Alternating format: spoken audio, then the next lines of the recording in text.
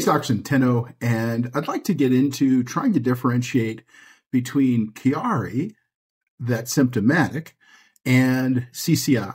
Now, this is a common issue I see online and that patients ask about.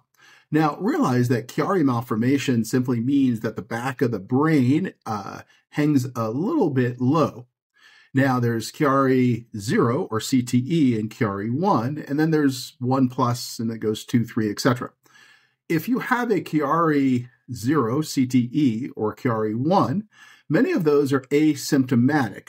And it's actually believed right now, based on what's been published in the literature, that Chiari that's normally asymptomatic, meaning without symptoms, can become symptomatic due to craniocervical instability or CCI. So if you're trying to figure out, should you treat the Chiari or the CCI in that case, then the CCI would be the one to focus on, because in all likelihood, if you get rid of the CCI component, hopefully through injection therapy rather than surgery, then the symptoms should die down and go away.